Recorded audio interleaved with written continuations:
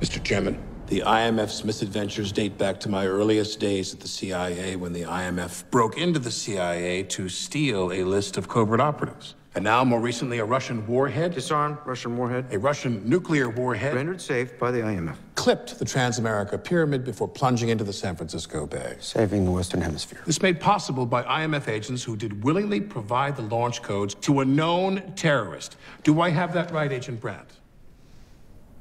I can neither confirm nor deny details of any such operation without the Secretary's approval. This was the same week that the IMF infiltrated the Kremlin. Here is the Kremlin before.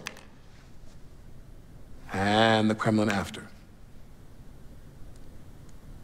I can neither confirm nor deny details of any operation Without the Secretary's approval, yes, we know. In fact, until this panel appoints a new secretary, you really can't say much of anything, can you, Agent Brandt? Well, I didn't write the rules, Mr. Hunley. Mr. Chairman, the so-called Impossible Mission Force is not just a rogue organization. It is an outdated one, a throwback to an era without transparency and without oversight. Mr. Chairman. The time has come to dissolve the IMF Mr. Chairman. and transfer their salvageable assets to the CIA. Mr. Chairman, the IMF has operated without oversight for 40 years. Chairman. Now, are its methods unorthodox? Mr. Yes. Chairman. Are its results less than perfect? Absolutely.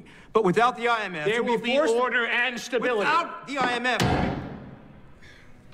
This panel recognizes the IMF's contribution to global security.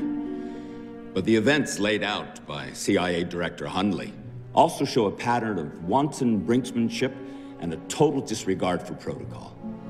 From where I sit, your unorthodox methods are indistinguishable from chance, and your results, perfect or not, look suspiciously like luck.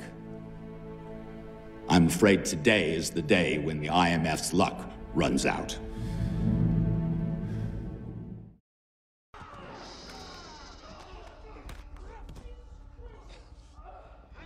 Don't deal with this now. Soon, little gamble.